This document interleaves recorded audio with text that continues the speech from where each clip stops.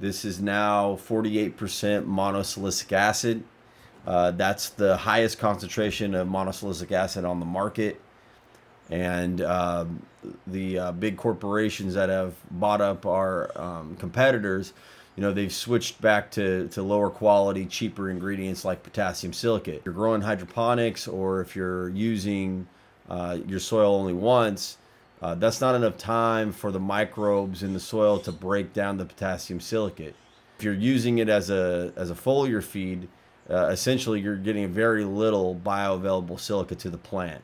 And monosilicic acid is instantly bioavailable to the plant, and that's what you want to be foliar feeding with. That's what you want to be using in a hydroponic or one-time use soil situation. So that's a big update. Check your bottle, make sure you're not using potassium silicate in that situation. If you are, you're wasting money.